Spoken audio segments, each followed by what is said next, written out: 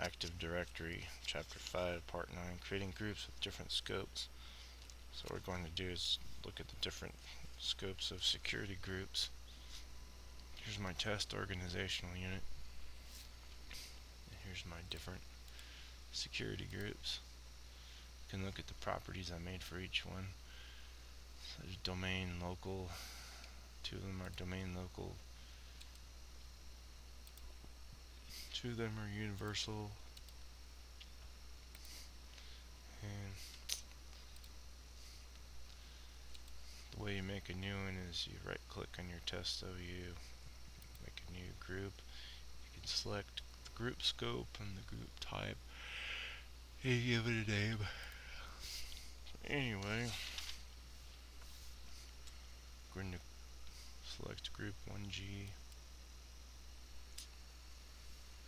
and look at its properties on the general tab.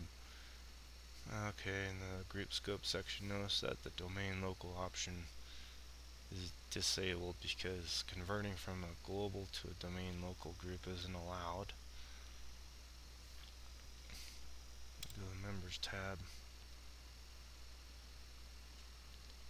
and we click add, so we can add a group to it.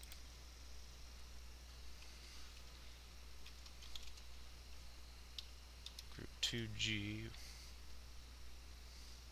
check names, yeah, we can add that to it. So we just added group 2 global to group 1 global.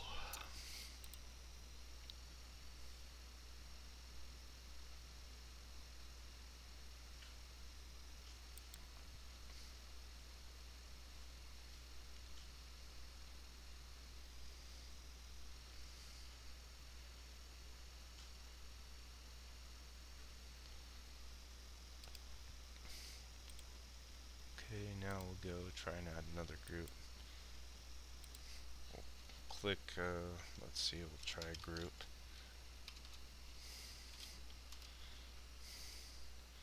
One domain local. It can't find it.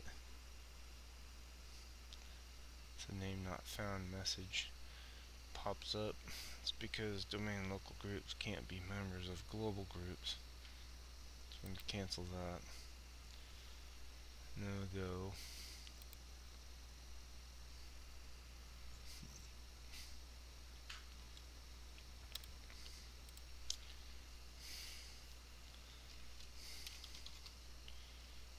Group 1 DL.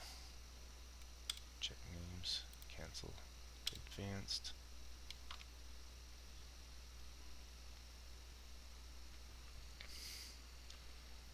Let's see, we'll go to find now.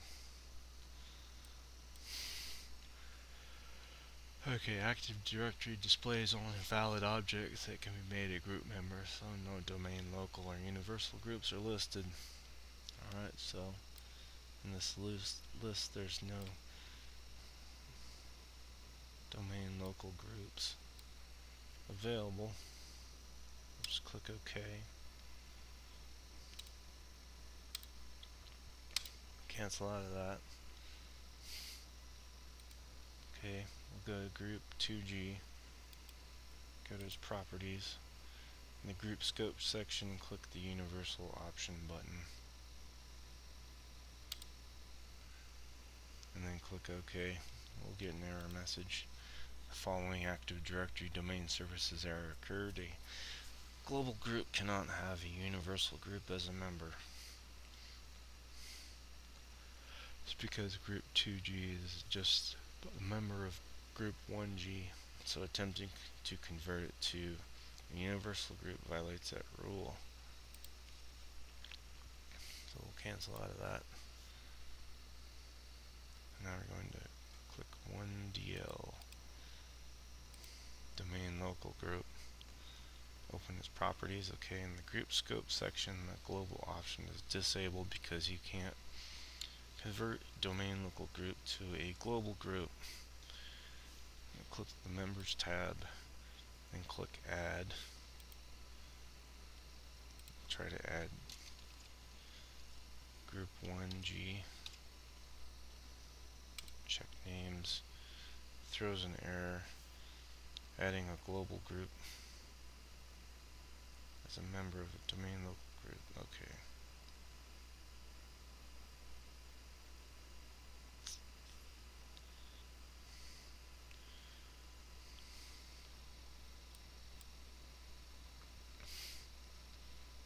Let's see, I misspelled it. Alright. Okay. So, yeah, this will work. Adding a global group as a member of a domain local group is in line with the AGDLP best practice.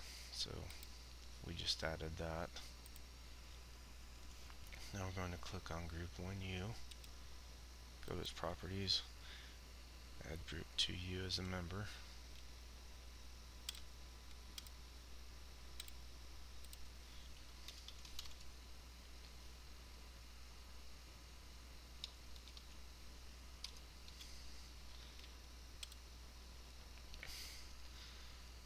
Okay.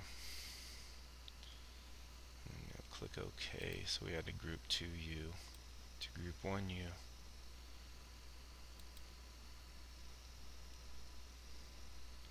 Now we'll click on group 2U, open its properties. The group scope section, we're going to click domain local. And then click OK. Get an error message following a directory domain error occurred. A local group can only be a member of other local groups in the same domain.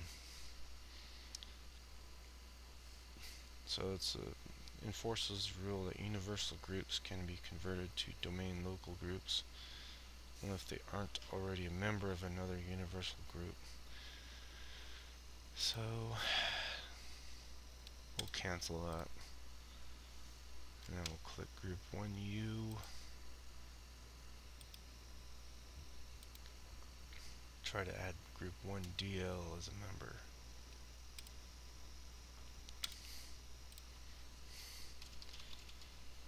Group 1-DL.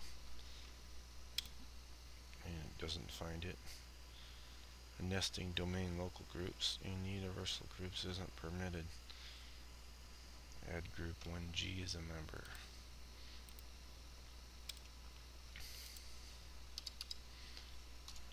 Add group 1 global to 1 universal. So you can add a global group to a universal group. So that's a quick demonstration of the different permissions you have with scopes in Active Directory.